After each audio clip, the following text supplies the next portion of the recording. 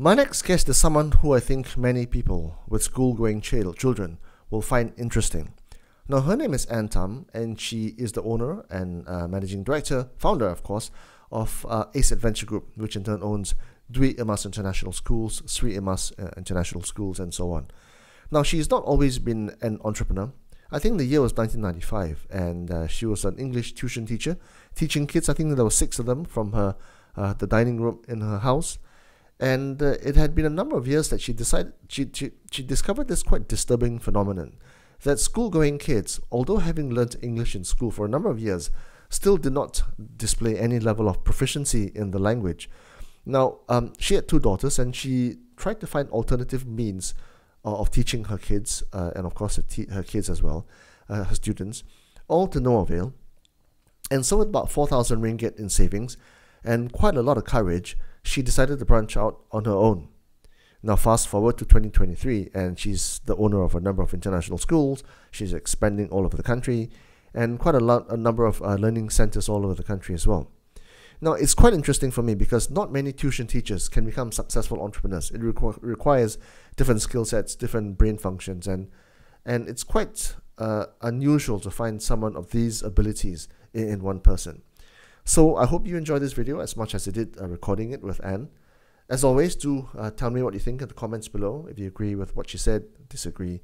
Like the video if you did, in fact, like the video. Subscribe to the channel. That's always a great help if you can do that. And so, dear viewers, without further ado, may I now present Tham.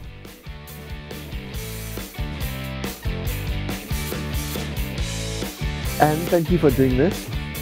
It's an honor and a privilege to talk to you. Now, there's many things we'd like to talk about today, obviously, but let's start with yourself. I know I've read your story in the public media, and I understand that you really came to the whole field of education because you were a teacher yourself, right? And you started off life quite intriguingly at your dinner table with some friends and your students, right? Let's start there and tell me where you came from. That's a long story, yeah. First, I was teaching in the colleges, yeah. It's coming from a space from a teacher, and you literally have very minimal resources. I had like what, when I started with 4,000 ringgit. I'm like, what can I do with that? But what was clear was that I needed to do something about English teaching because it wasn't making any sense when I was teaching at the colleges. So I said, no, I cannot have my children going through this, because I couldn't find a solution to it. So I was talking to some friends about it, and they said, and you go ahead, you start it, and I will send my son. I was like, okay, I think I can do that. Started looking into the possibility, and lo and behold, yes, I started from my dining table. There were classes, I had 2 classes with only 1 student each, and it grew from there. Okay, but that's how it went. Classic rule of business is start an enterprise with a pain point in mind, right? And then solve it. The thing is, I don't really want to zoom 20-30 years ahead of time because obviously, I'd like to say that English as a medium of communication in this country still has a long ways to go, right? But let's just stay in that era for a little while. And you started with 4,000 ringgit with kids at your dinner table, right? Not many teachers, let alone tuition teachers, go from there to international schools and thousands of students and multiple educational establishments. So you are both teacher and entrepreneur, right? Yeah. How does that journey happen for you? It's not by intention. It was more like as we went along, it was the right thing to do. So and then we realized that our vision and our purpose was the one that got us to where we were going, because we were very clear from the get-go that I was doing this for the children, and I was, as many kids as possible. That was the mandate, as many kids as possible. But who knew that it could end up becoming thousands of students? Right? Because I was looking at, okay, Subang Jaya had about 20,000 students, and I think if I can get 50 of them, I'll be very happy. That's how it started, right? And it grew to the point where at one point in Subang, I had close to 2,000 students, and they were with me year on year and so on. So the key thing that I realized was, how do I keep the students learning English? Because in college, I was like, tearing my hair out and trying to fix a problem that took 11 years of schooling to create. Okay, there is no way you can learn a language for 11 years and be bad at it. And you had 60% of students just not having the language that is required. I mean, 11 years. Yeah. If you start learning Japanese right now, I tell you, if you do it for 11 years, you will be like a native speaker. So what went wrong with that? And there we were having to fix it in 6 months. That was the thing that didn't make any sense to me. So I started looking at all the problems, and we went backwards and started it from year 1 and started to fix those issues. Kids being afraid to speak. You start at that age, they're not afraid to speak, right? And so to my students, you can put them in front of anybody by the time they're done. They have no fear of speaking to anybody. And, you're afraid of presenting, you know? So that was what I wanted to, the intention. And it worked because the kids stayed with me, some of them all the way to 13 years. So I'm one of the few teachers who have actually had the privilege of teaching children, not for short term, but some of them 8 years, 9 years, 10 years, 11 years. That's very common. I even had 13 years, and whole families, 25 years of journey with me, you know. So things like that. And because of that, you could see, I could identify what was missing, because people are struggling at upper sec, but I traced it back to something you need to do in year 1 itself. Yeah. So the skills that you need to have to do these things, it can be kind of like demarcated in this way, right? Because to be a teacher, you will have to have some kind of sectoral knowledge as well. But you also need to perform in front of the class, right? There's an entertainer element because you have to connect with the student and develop a chemistry. So there's a bit of I think it's the creative side is it the right brain or the left brain? I can't remember, right? Right brain. Right brain, correct. So you need to be a little bit of a right brain person to be an effective teacher. But then to drive process and to modularize what you do at a teaching level, to then deliver it across thousands of students, requires a left brain mentality, which is an engineer's mentality, right? To have someone like you who can do both is unusual, to say the least, because a lot of teachers, they can do very well in front of one student, right? And develop that one student, right? Well, but then to do that effectively across thousands is tough. So how did you do that? You know, you're the first person who actually picked up on that and asked me that question. I've been on quite a number of shows and interviews and so on, but no one has asked that question. Okay, I think my strength since the day I started teaching, because I was dealing with children, all this is trained by the children. Because I'm like, how do I break this down for this child? How do I break this down for the whole class? So I started doing a lot of that, whatever it is I was doing with them. Like say, for instance, how do you unlock the ability to write? How in the world do you fix their language problem and hack it for another, you know?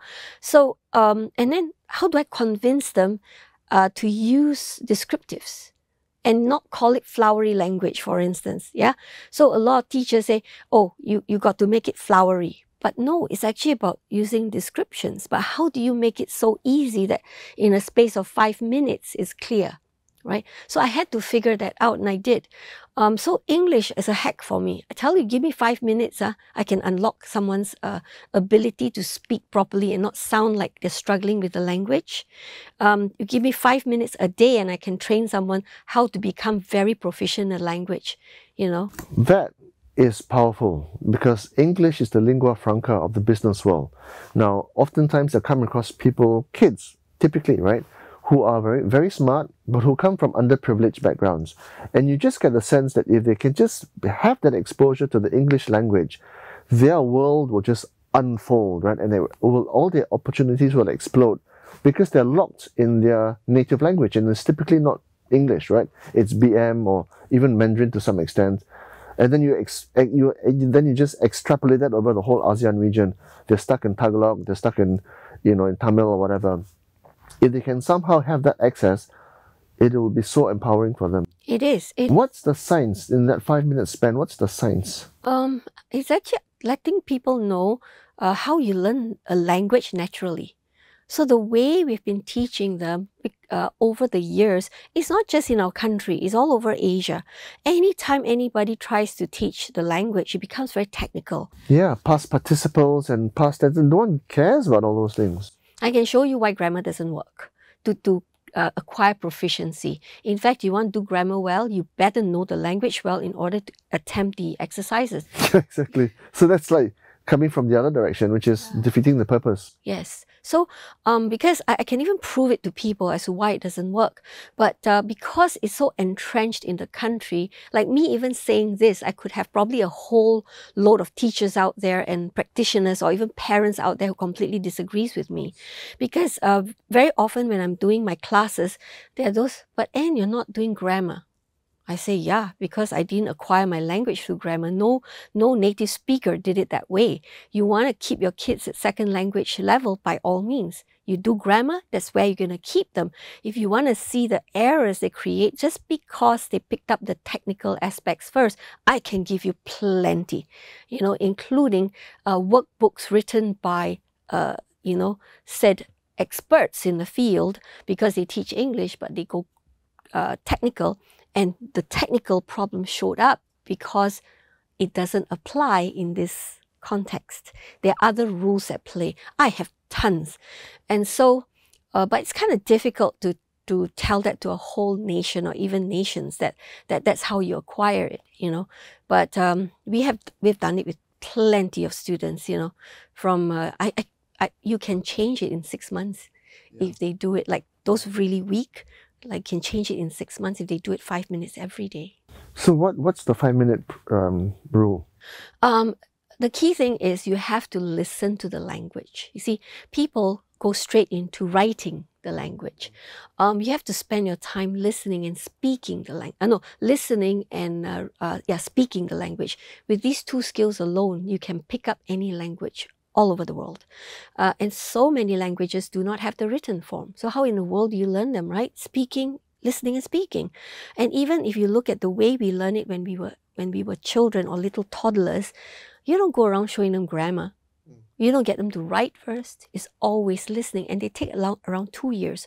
When you don't anchor that, you will not have that fluency and the accuracy that they need, So we created a very artificial environment for that to happen. So we teach the kids to read, but listen, and speaking is my priority. Yeah, but when you read at the same time, you are reading perfect English, but you have to orally speak it so you can hear it, and you verbalize it. Then the flow comes, because when you write, you don't, okay, I'm going to put noun first and subject first. We write, and when a sentence is off or something is off. Why? Because it sounds off, or it doesn't feel right, or I write the way I hear it. Those are the answers that we English speakers say, right, when we know a sentence is right, but we don't go into the grammatical things. But people don't get it. Yeah, a lot of people don't realize that language is actually all about communicating effectively, right? So it doesn't mean that you've got to use the words with the most number of letters inside to communicate well. Of course, if you want to impress people and your business partners, then you use the bigger words and the more technical language. But just to communicate an idea, you don't need to So you know how last time when you were kids, when you watched the Chinese drama, last time in the 70s, 80s, 30, 40 episodes, right? Actually, a lot of people have told me they learn Cantonese from watching those videos. And when I go to Japan for 10 days, 2 weeks, when you just talk to waiters, people on the street, you can pick up pidgin Japanese within days. Just to communicate, where can I buy coffee? Where can I go toilet? This and that, right? Just basic. Even Thailand is the same thing. So I think what you say is very true. But then to deliver those principles over a number of students, how do you do that? Because you can't follow that yourself. You have to find other teachers who can deliver those models. So how did you drive that process? From early on, I knew that in order to do this and get this to more people, I had to replicate what I do. So I had to simplify the whole process so that people can do it. And so because, like I said, the whole thing was more because of figuring out how to make it happen, particularly for the children. Then after that, it's about making, because I got scolded before by a parent when my classes were full and I couldn't take on any more. And they scolded me, you're so selfish. Why can't you open up more classes? It was an interesting scold. And I said, because I'm already teaching how many hours, but then I was also at the point where I made the decision to hire teachers and teach them everything I know, and give them everything that they need to do. What they need to do is replicate it, And we did. Until today, that's how we managed to grow ourselves to 3 schools now. And, having said that, we're opening a few more, but that's another story. But it was from there. And making it so easy that anybody can follow. Well, then, as an entrepreneur, right, you talk about the idea of talent flight, because once you pass on your knowledge, then they go and open their own school, and then they take that IP away from you, right? How did you manage all that? Okay, that's another good one. Actually, I didn't. It was front and center. I can tell you that, because you hear horror stories. Yes, okay. You hear horror stories of how someone you taught, right, actually opened one down the street from you. I mean, if they opened somewhere else, it's all right, yeah. So that was actually quite front and center when I decided to do this. But a friend gave me a very an amazing cassette at that time, yeah. And I listened to it. It was John C. Maxwell's book, audio book. I can't quite recall the title now, but it had to do with walking in your steps or shoes or something like that. So you have to have, if you want to replicate what you do, you got to get people to walk in your shoes and literally replicate exactly what you do. And John C. Maxwell, being a pastor in a church in the US, that was how they did and what they did, and they grew a huge congregation, right? But at the same time, he was training business leaders. So I said, you know what? I really like this. And so I used that. And I never looked back since. Now, then what about the teachers? I encouraged them to open centers, So at one point, at its highest point, we had 14 centers. Okay, so it was kind of like a semi-franchise where you own these, licensing lah. Okay, so that's interesting. So you capture 2 birds with 1 stone, right? You get them, you retain them, but then they also have some ownership in that entity. Yes. And some of them are still with me to today, So why not 140? Why not 1,004? Why only 14? Because if franchises can be thousands of branches big, right? Okay. Actually, there is a limit to what the ones I'm doing. One is the upper secondary level. What I'm already teaching is very, very tough. Can you imagine? I'm teaching students at Form 3 to do academic writing skills. And I'm laying the foundation at standard 5, 11 years old. So, and to take it all the way there, by the time they're in Form 5, to be able to do thesis statements and all that, it's actually beyond a lot of people to teach, and it takes a long time to train. I got people to follow my classes so that they know how to explain and why, because the instructions we teachers give, sometimes people don't think about the fact that it's opposite. It's contradicting one another. Like, say, for instance, to do a piece of writing at college, you're supposed to do research. You're supposed to use the information, but do not copy. What in the world does that even mean? Right? So they're told that by different people at different stages, but it didn't make sense. So I had to make sense for my college students as to what do we mean by copy and how do you write on your own. And sometimes a simple instruction like write in your own words. Yep. Keep it simple, write in your own words. They don't believe me. You know how hard it is to convince students at that age to write in their own words? But I can't write better than this. They keep wanting to write well. I say, no, you do that, you get 0, you write in your own words, you score.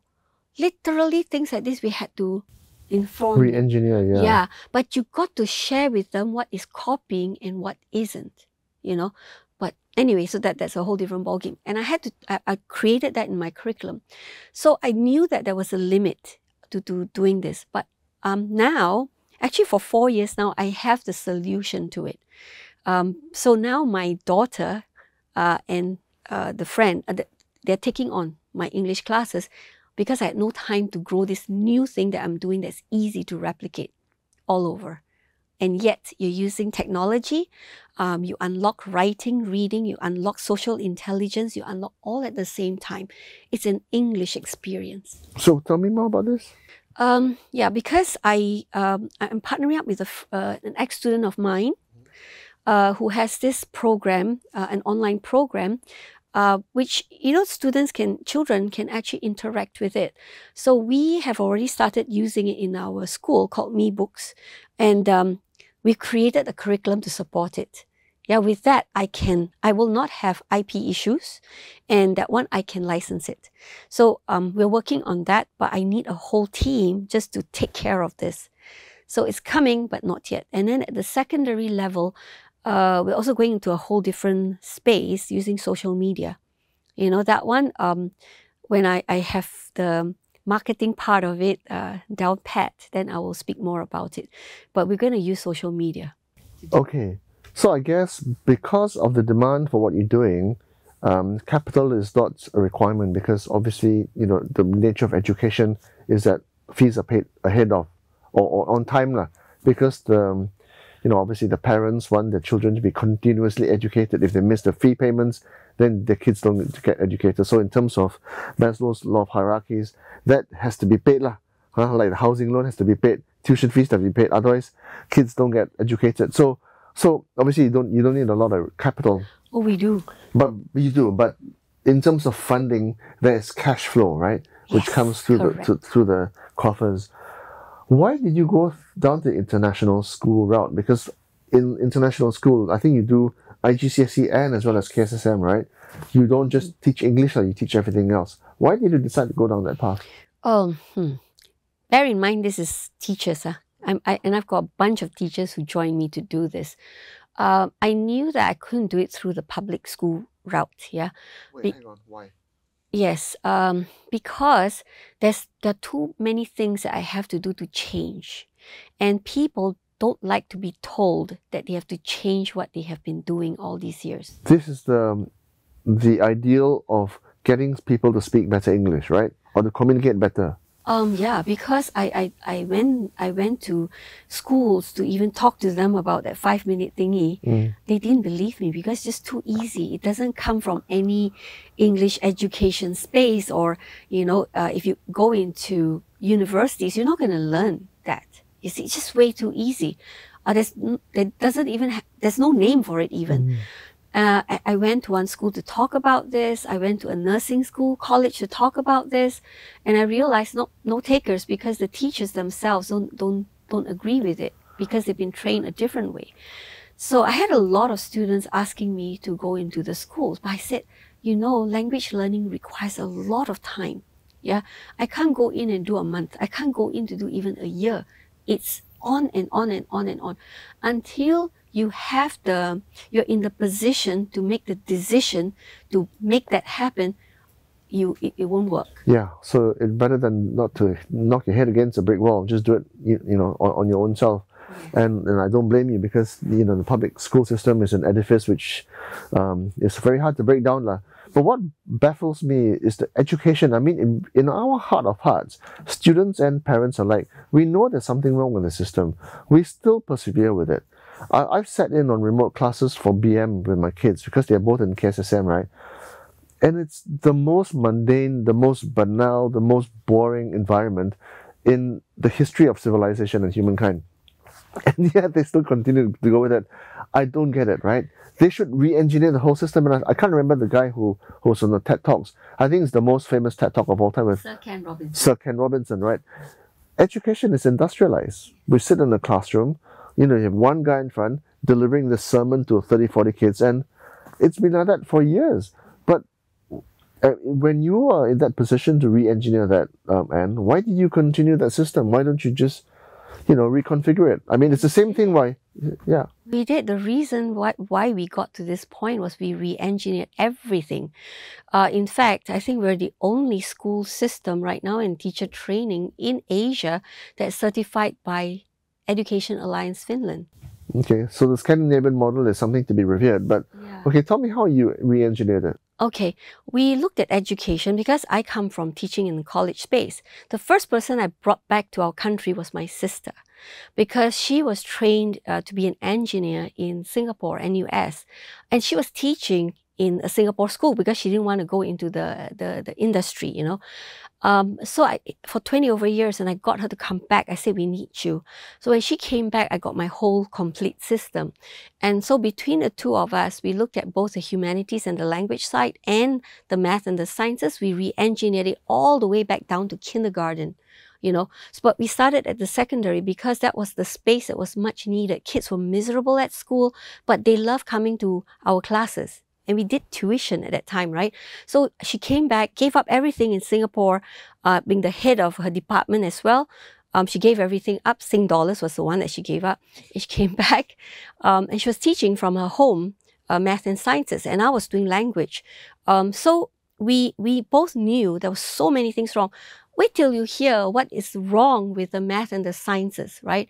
She was like baffled because the students were learning math from her and didn't seem to have the foundation of it, right? So I'm going to speak very bluntly here as to what has gone off. Be as blunt as possible. Thank you. All right.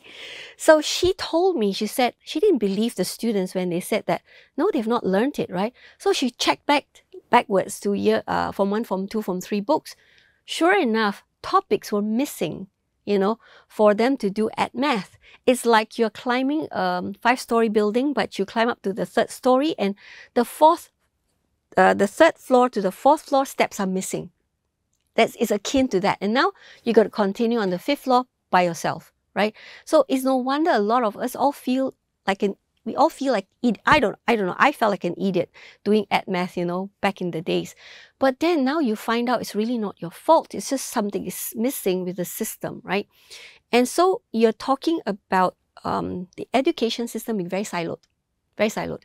That means when you're teaching lower sec, you're teaching lower sec. You're trained for lower sec. Upper sec is upper sec.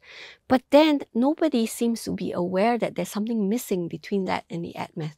And she discovered that because she said, no, these topics are already done in Sec 1, Sec 2 in Singapore. Why is it not in there? Wait till you hear some more. We have physics. Physics in Form 4, there is a topic in there that requires math, but it's only taught in Form 5 math. So you don't have the tools at that level to learn the subject, which is crazy. I hope somebody listens to this and does something about it, you know, because we are doing it in our own school, but that's because we have control. We shifted out everything. Topics, like we don't follow the textbooks in the order it's given. If this topic is linked to something in year 11, we do it straight away.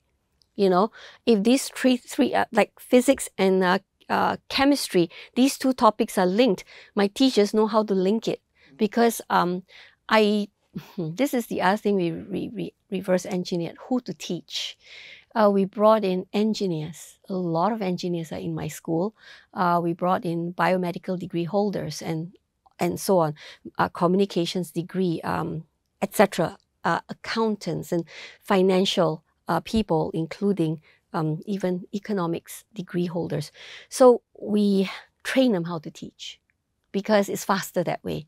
But because no teacher training college can train people to become engineers, right? But that's what you need. You need people who actually know how the subjects combine and interact with one another, not siloed. If you find our children coming out siloed, it's because the whole system from kindergarten was completely siloed. Can I just take a little detour here, Anne? Because the Singapore education system, you know, on most international rankings are top 10 if not top 5 lah. Okay, it is the envy of the world, and Malaysian education system is, I think, at best top 200 lah. Okay, and we are not the envy of the world. But then Malaysian graduates, right, and Singapore graduates, when you ask anecdotally at least, right, who are most appealing to hire, okay, and they will typically say, oh, in Singapore, Malaysian graduates are sought after because they have an additional dimension. They've got more color, more personality, more charisma. And the kind of people that Singapore tends to churn out tend to be a bit for want of a better word, a bit automaton-like, a bit robotic, right? Very processed, very clear, very black and white. But then don't ask them to divert off the path because they cannot process that, right? Why is that the case? Okay. Why are Malaysians, despite all these things wrong with the system, come out quite appealing, lah? Okay. Now, we realized, yeah. Okay, I'm going to go backwards a little bit before I get there, right? So that it gives people an idea why that happens, because there is an explanation to it. Okay. When I started doing English, I was doing a lot of things I was doing was very human based, right? So when I started the school, I had to sit down with my sister and say, how do we want to do it? Do we want to create a different system? Or she said, no, I want what you have created. And we realized over the years was that everything that we do, whether it's econs, accounting, math, or physics or whatever, we have actually wrapped the human component around the entire system. So you imagine doing math where you have to math and you debate in maths, right? What about going to the water theme park and doing math experiments? People like what? Singing songs in physics and doing Tai Chi moves for biology, that sort of thing. I got tons, but those are some of the things. So we actually added in the human component. What's the human component? We are random. We love fun. We want to play and we want to enjoy ourselves, right? And the other thing is we want to talk to one another, not sit still and keep quiet and not move. And we're doing that to children 6 to 7 hours every day for 11 years, and we expect them to be excitable and passionate about what they're learning. It's worse than prison. I'm putting it out there that it's worse than prisons. Please stop doing that to children. Okay? So that's the first thing that we realized that we did. We wrapped the human component around it. But what we didn't know until our students started going out to work was that it was the human skills that allowed them to do really well. So when you hear people saying, the A students, at the end of the day, the C students are doing well. Okay. Now, A students with human skills will do exceptionally well too. In fact, they will soar. But if you are B, C, D, E, F, G students, or you can't even go to school or college, but if you have the human skills, you will do extremely well. Okay, so Malaysians versus Singaporean graduates. Yes. So coming back to that, yes, you have to see do well in what, right? If you look at top 5 in the countries for the ratings, the education ratings, it's all Asian countries, right? The Western countries start to show up at number 6, number 7, number 8. I can name you who they are. And one of them have actually been number 1, number 2. But Asians said, cannot. We must be number 1, number 2. So they drove the kids further academically to top. So now Asian countries are top 5. But it's one-dimensional. Now I figured ways to explain to parents. It's very one-dimensional. Because everybody has got education. So if you have education, then your value is 1x. So you want to double up your child's value, you got to wrap it with a human component. It doubles up. It's not even like a 20% on top of it. It doubles up. You want to triple it? Entrepreneur skills and business skills. And that's why we started the first entrepreneur school in the country.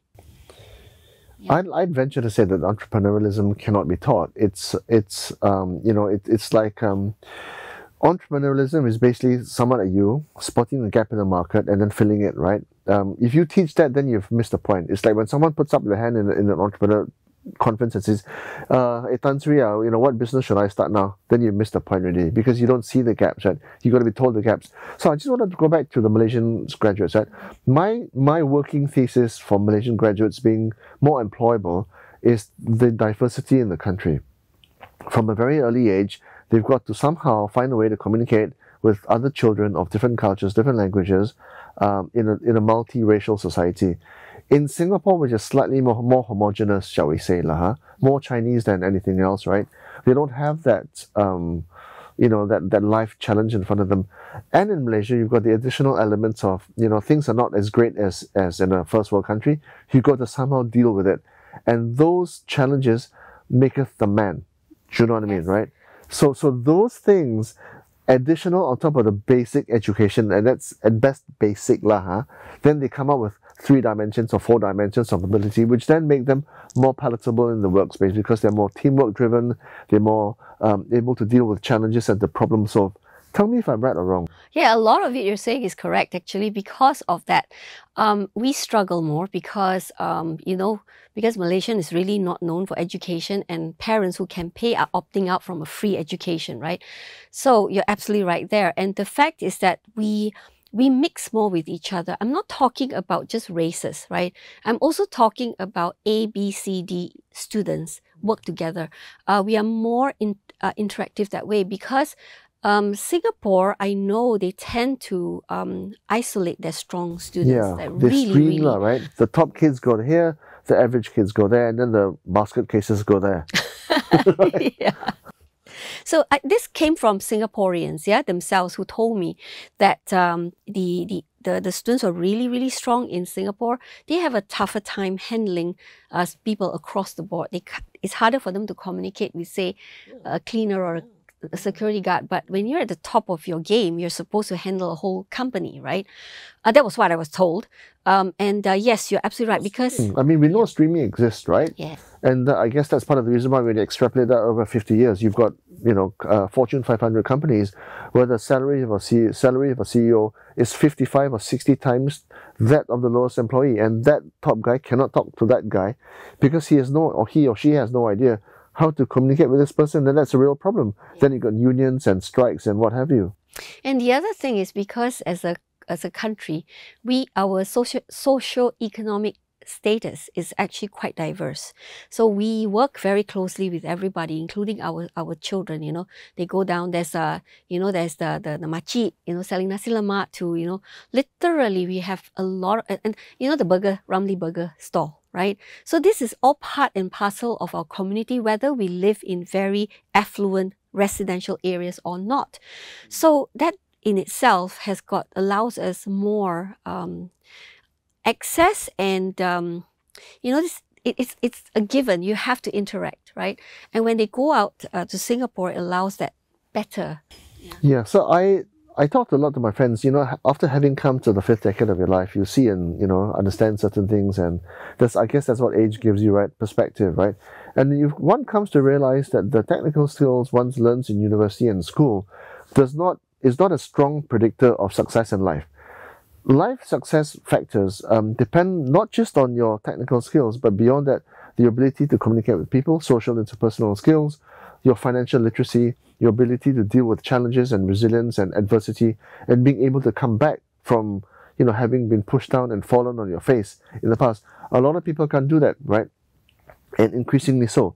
So I want to take the discussion a little bit further and ask you how you're dealing with this whole idea of technology, potentially displacing the whole idea of education. Because now if your kid can't write he just types in a few keywords into ChatGPT or Sydney or Bing or whatever it is, and then push, the prose comes out.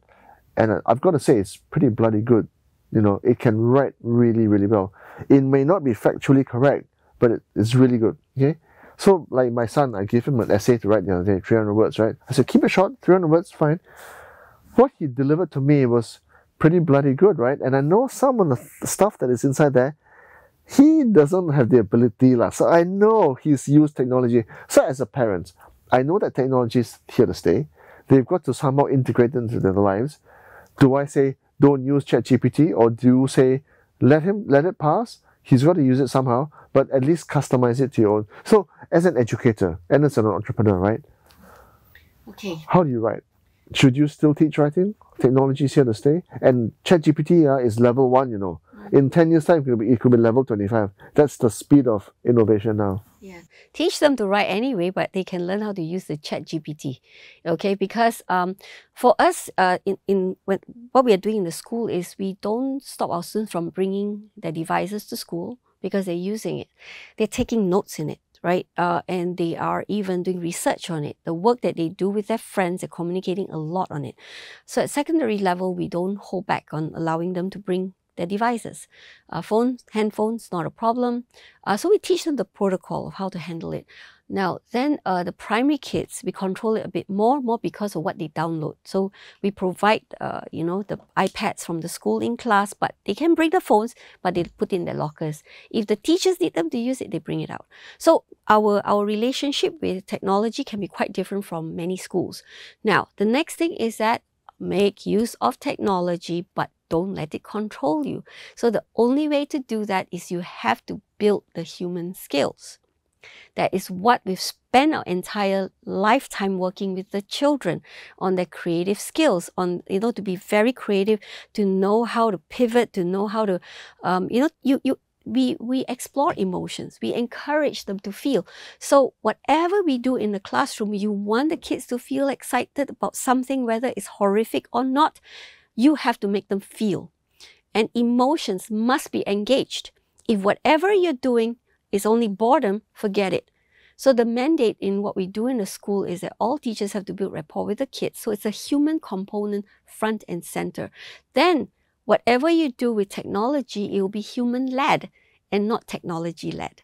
But it'll come a point where I'm already prepared. For the day, education, all the learning you find online will be better than even teachers, right? So when that happens, we already have an education system to replace it. Which is how to use whatever you know.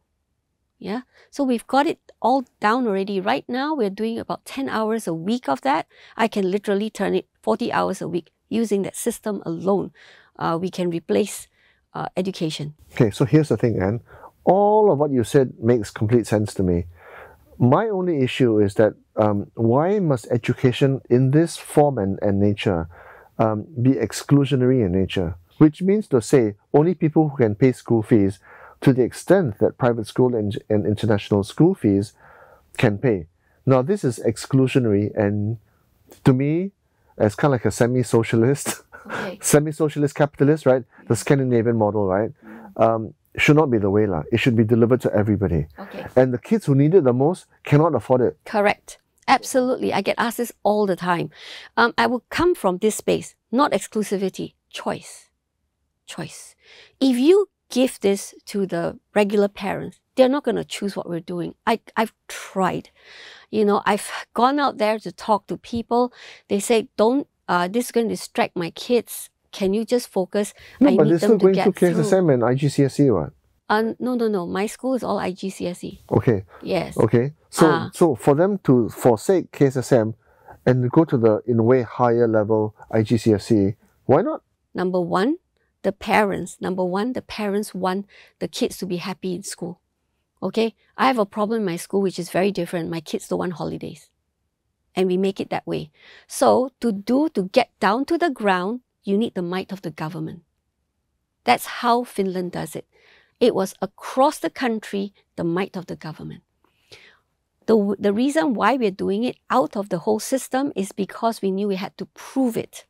Because otherwise, and you'll be very happy to know that there's a government in our neighboring country, they're going to be certifying our teacher training for early childhood. Wait, so no, just from the perspective of a parent, right? I want to understand. So, if I'm a, poor parent,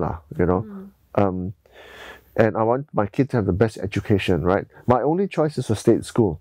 If I want to send him or her to your school, I've got to pay IGCSE fees, and as I understand it, IGCSE is at least 25 to 30,000 a year. Yes. Something like that, right? At least the cheapest are about 25,000 a year. Okay, let me share this with you.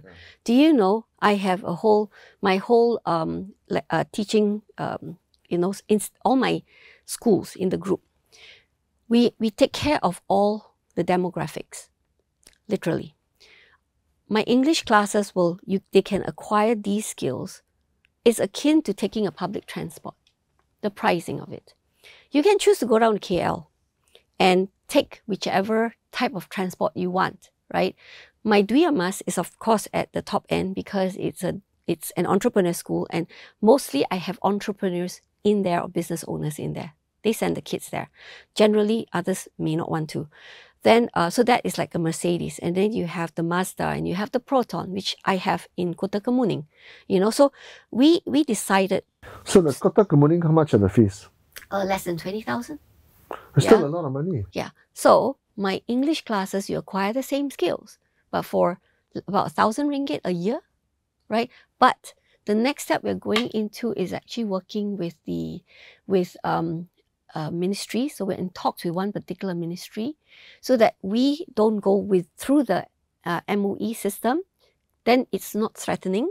We are going from the other route where we are going to be working with children, but we are bringing entrepreneur there, but funded by, we are looking for foundations to work with so that we can take this in. I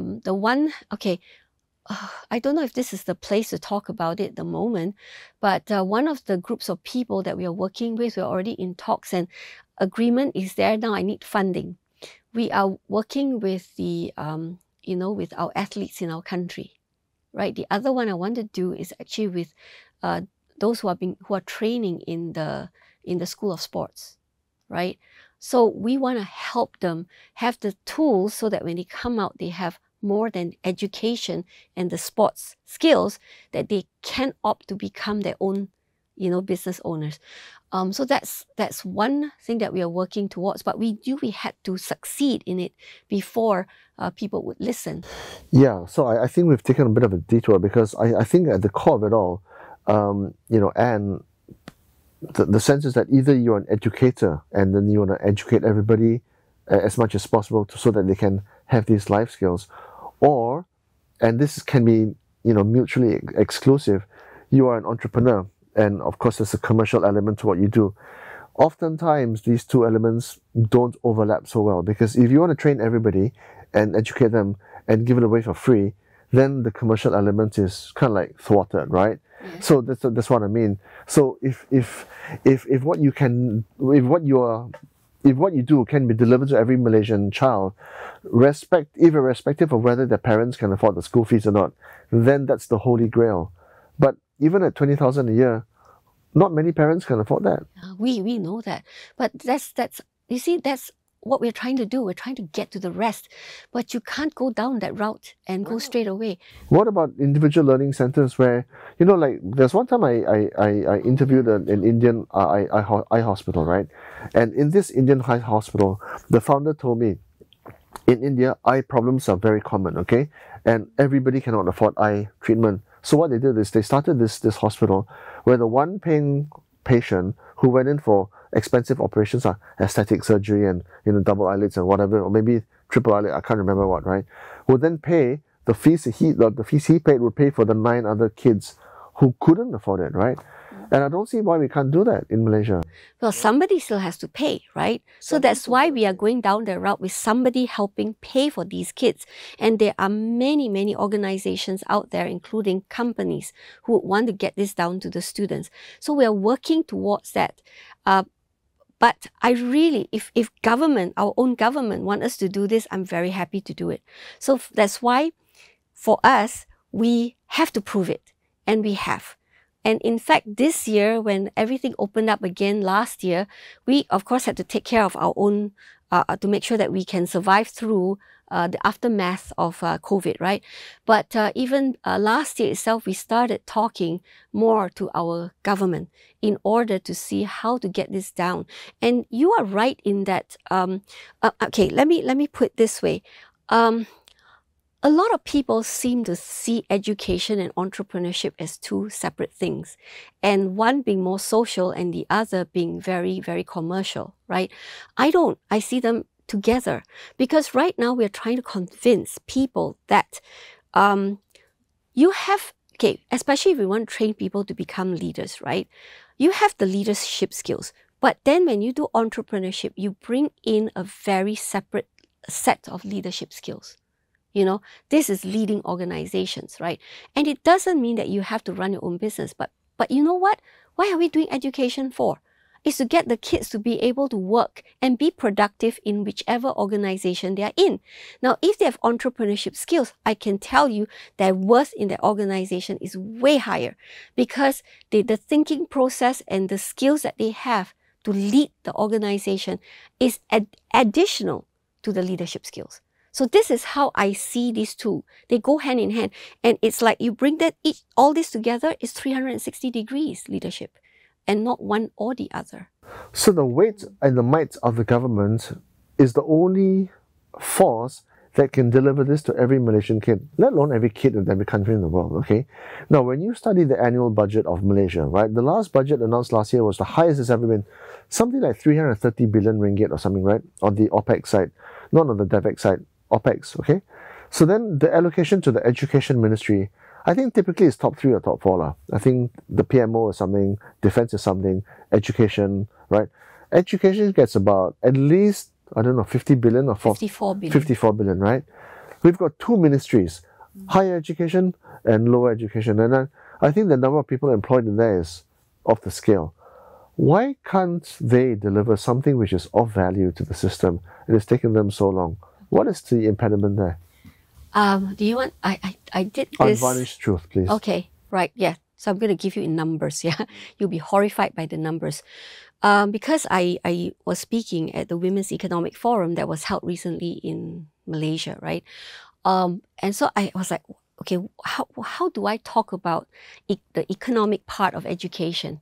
So I got my people to help me do a bit of research, you know, as to how much we spend getting ourselves educated as parents. Now, we found this in the New Straits Times, and the number across the board average is $25,000 per child that a parent spends. Now, so that is you know, inclusive of those who don't spend and those who spend a heck of a lot, right?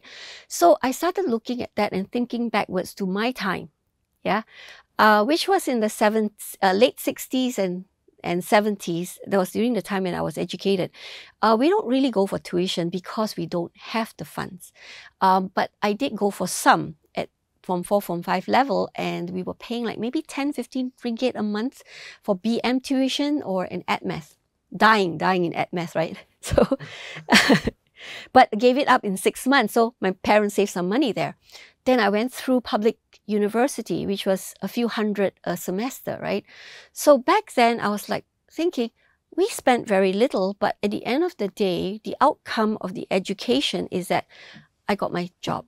Then I realized today, the tertiary system and all, but students, doesn't matter where they go.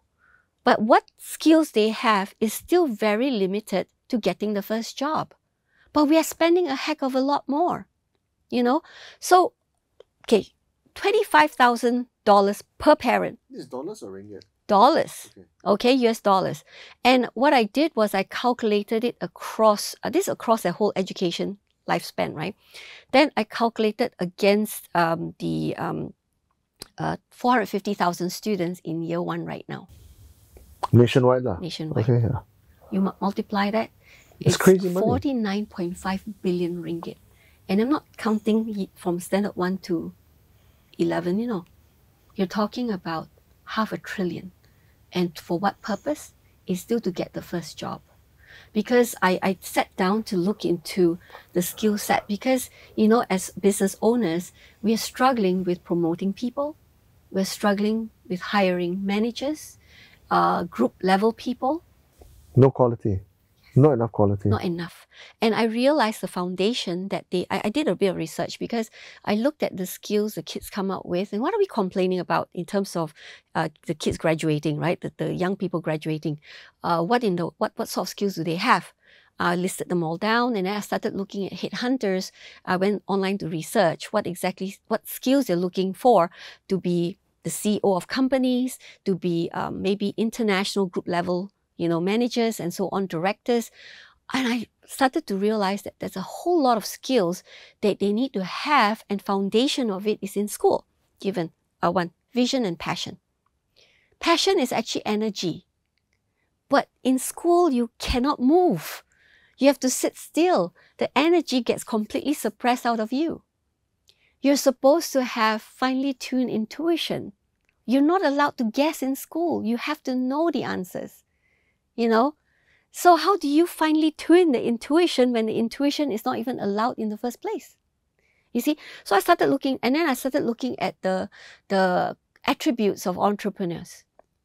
And the list, the red that showed up, I was like, wait a minute, there's something seriously wrong here, you know. And then we realized that the foundation you lay has to allow the children to become more, to master the skills when they come out after high school, right? But if they don't have it in the first place, they come out from high school and now they have to start acquiring it. It's late. Some will not even acquire it because it's already set. Yeah. So this is where we find ourselves in now, okay? As parents of children now who have to deal with a very uncertain future and huge volatility, I'm not sure whether we are equipping our kids with the tools and the skills to deal with this kind of future, right? We can only hope we as parents can unilaterally do as much as we can, and some of it is left to the school, okay? Now here's the thing. So as you say, the Malaysian government spends 54 billion ringgit, right, in the public school system. Don't even talk about international schools and private schools. The common wisdom among parents is that your kid, if you go through private all the way to university, is about 1 million ringgit. 1 million ringgit per kid, okay? Then the kid comes out, okay lah, just say the father doesn't own his own company lah, comes out, gets a job outside. Starting salary, 3,000 ringgit if you're lucky. I mean, what the hell, man, right? How long is it going to take for you to recoup that investment? It's a cost. It's not an investment, it's a cost. 36,000 in year one, 360,000 in 10 years. It's going to take you over 20 years to recover that. Doesn't make sense, right? So to me, education, once it's being privatized and commercialized, it becomes an industry. And once it becomes an industry, the results don't really matter, but the P&L matters. So I'm not going against someone like you, because I think your heart is in the right place, Anne. But something's got to be done. I don't know how it's going to be done, but something's got to be done. But you're right. This is exactly the space we're coming from, you know, to give value to the children. You're absolutely right. They have to be able to command a lot more to make sense of the amount that we're spending. And because we keep thinking of education for free, right? But the cost to it is really tremendous to the country. And the amount parents spend on tuition alone is ridiculous. One of my students told me, he was in public school, he said, my mom said that I cost her a Mercedes, and there were 5 of them. Each kid, each child cost the parents a Mercedes. And the parents were spending about anything between 500 ringgit to 1,000 ringgit a month on tuition alone. So the cost of it is tremendous. So you're talking about free education. It is not free. It's not free. It is not free. Do you do tertiary? What's your view on university? Okay, you know what you're saying is what a lot of young parents today are realizing. And so they're looking for a different route, you know. What does that route look like? Okay. Okay, let's just say you're starting today. You don't have 3 schools. You don't have 2,000 students. You don't have hundreds of teachers, right? You're Anthem, tuition teacher, starting out, looking at the landscape and thinking, holy shit, this place is a mess. And you're going to have a blank piece of paper and you're going to draw your map. What does that map look like? It's going to have to be completely practical. Right now is 80%. Okay, some schools or universities focus on the more TVET area. In fact, you need that. So you're looking at primary, secondary, or tertiary? Tertiary requires to change that, and primary and secondary, you got to bring those down to the ground to make sense of the kids. That's why I brought entrepreneurship in. And just when COVID hit, we set up our biosphere school, where we converged environment, entrepreneurship, and education. And I found that actually makes the most sense for the children. Okay, so you got to bring these things and bring it into the classroom for the kids. And it cannot be a by the side kind of thing. It literally has to be integrated into your whole entire education system. Whether you do math or physics or chemistry or econs, this thing must drive it. You see? So right now, even if people bring it in, whether it's environment, it's separate. You do it as a co-curricular activity, or you join it as which is a club, or the school might run campaigns and they might do projects. But beyond that, it's not integrated. It's got to be integrated. So that's what we've been working on, to bring it down all the way to the ground with primary, secondary. Our entrepreneurship is integrated. So the education system is front and center. And you'll be surprised when I told parents this, the kids are acquiring multiple skills, and therefore they have multiple multipliers, right? And people are wondering, but then wouldn't that take more time. They're already spending 12 hours a day studying. You'll be surprised. When you put this in, you take 60% of time it takes to just acquire academic skills. The reason why it takes so long is you've got to force it. Forcing takes a lot of energy, time, resources, and money. When you embed all these things in, it makes sense to the kids. The kids are like, oh, I have to do presentation. Oh, now I know that because I have to convince people with what I do. And they do it at primary level. It makes sense. Why wait? You see? So, but we make it more fun. You don't bring it down and examine them, for heaven's sakes. Right? Yeah. You make it lifestyle. So another detour, and you know, obviously this is something which has taken, you know, the entirety, or at least most of the entirety of your mind and consciousness the last, I don't know, 30 years or whatever, right? How then did you juggle life as an individual, as a parent, as a spouse, you know? You've got to sacrifice, right? So the typical, you know, a lot of the refrains that entrepreneurs say is, this baby takes all my time, I've got no time for anything else, right? But you're a parent as well. Yes. You're also a spouse as well, right? How do you deal with all that? Okay, because a lot of people think that you have to separate yourselves. I didn't. So your kids, your daughters went into school. Yes. Yeah, and so you saw them. My children are already working. In fact, I had to wait until they finished. They had to finish from 5 before I could start my school, right? But I did my English curriculum for them. So from the get-go, they see me as mother and teacher, you know. And because as mothers, we teach our kids. So, but that shift, I also had to adjust it for them as well. And then my husband came in to join me, right? So, okay, maybe let me put it this way. A lot of people see it that you have to sacrifice. I didn't want that. I figured, I said, look, you know, we have to be able to have everything. You know, if we do it right, let's see if we can work it so we can do it right. So I immediately started working with friends. So now I've got my friends. And then I brought their families in. So now I've got more friends. Then the next step was it grew to a point where family and friends not enough. We had to bring people in from outside. And they stayed with us because the whole environment was more friendly and it was more like family. And that family means we are also very blunt with each other, right? So they came in, and I don't know how to work it that you work with people for 5 years and not be friends. So from the get-go, ever since I was working, before I went into teaching, right, I was working in the corporate world, I was like, you know, there has to be a better way of doing this. I want to work with people I like, you know. And then I also wanted the place to be one where I want to come to work every day and be with people I want to be with. So I said, I'm sure we can, you know, do something like that. That's why I did my own thing. And we went for that. And today, that's what we have. I have friends at work. I don't have like staff. So whenever I have to use the word staff, I'm uncomfortable because they're friends. Because I've known them for too long. I know their kids, you know, and I know their parents. I know where they live. They know where I live. I go home, I don't know who's going to be at my house because they're also friends with my children, you know. So I don't know how we are working on growing this culture of work, you know, because we've opened 3 schools with exactly the same culture. We're opening 2 more with exactly the same culture. We know we can do this. We're opening kindergartens with this culture. We're going to do a university with this culture because we're going to be collaborating with one. And I know that what kind of courses will you teach? I'll work on that first, and maybe that's another story another day because I need to make sure everything is in place before I talk about it, yeah? The very things that need to change in education, I want to have that access to change it. And there are 2 parties out there I know who will be happy to change it with me. Yeah. One of the 2 schools you're starting is in Penang. One is in Penang. Which is your alma mater. Yes. Yeah. Convent Line Street. Yes. What's going to happen there? Okay. For that, we're bringing our system there. We're probably bringing entrepreneurship there as well.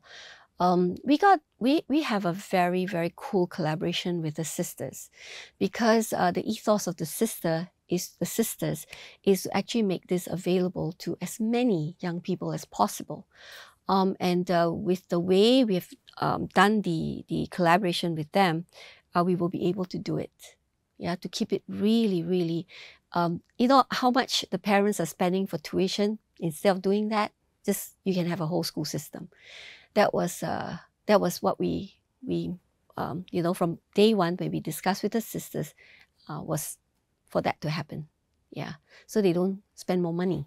Yeah, but they're going to spend money anyway, even with a free system. That's one. Then I've got Melinda is going up there to anchor the place, my sister. Yeah. So right now we are going up there. We're working to get people to get to know us better, you know. Okay. That's all I can say at the moment. Okay, so it's a it's a chapter which has yet to be written, but I'm sure which will be quite entertaining. Let's close with some principles from you, Anne.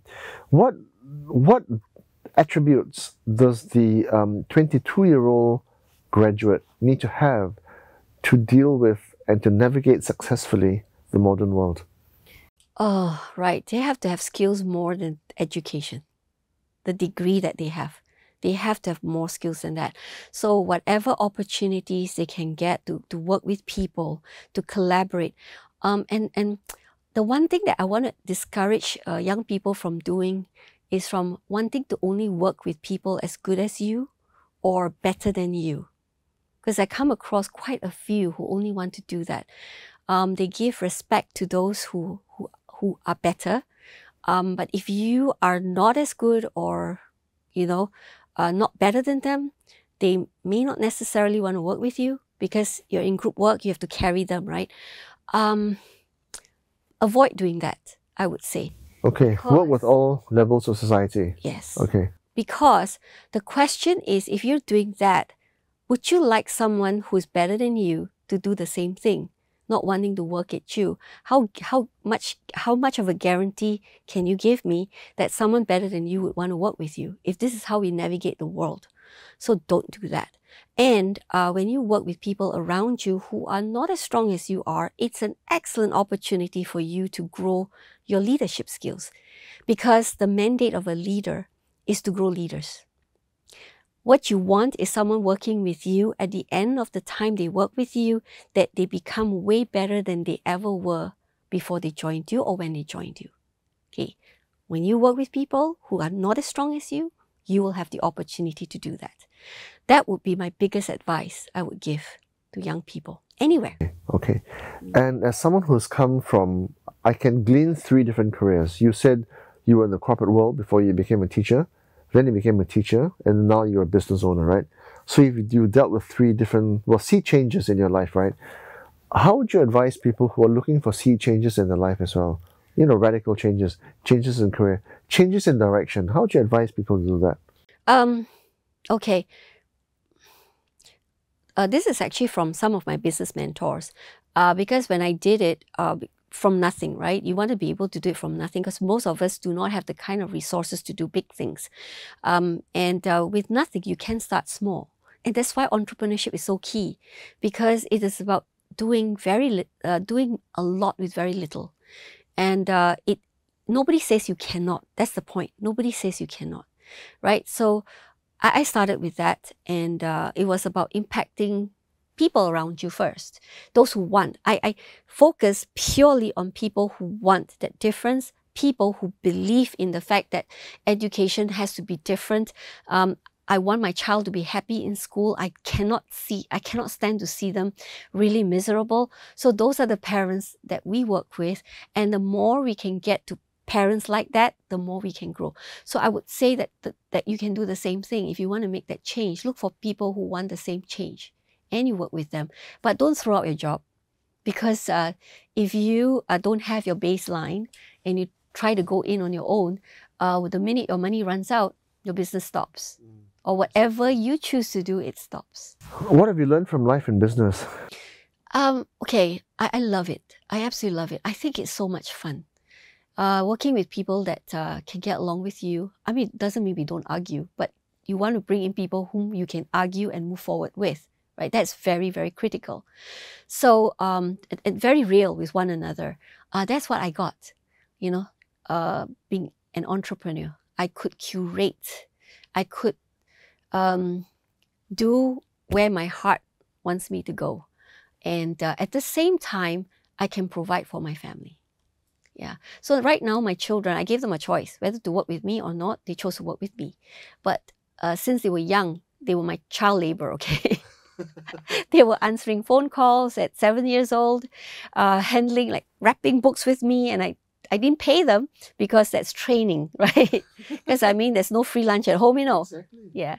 So instead of doing chores, they helped me with all these things. And because you want them to know how to work hard. Yeah. Today, they're still working very hard. But from the get-go, sleepless nights we've had doing what we're doing, and we are still at it. But we are a bigger group trying to make that difference. And that's where we're going. That's fantastic, Anne. That was a lot of fun. Thank you for your time. Okay. Thank you. Thank you very much.